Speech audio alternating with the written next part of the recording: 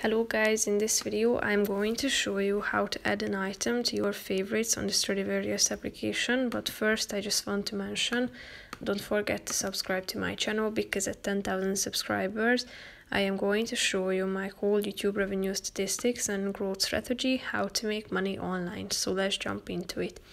First of all, open the application on your phone. After that you should tap on the search bar down below, which is the second icon, then select a category, and then if you have found the item that you like, tap on it and click on this heart icon down below in the right side corner of the screen.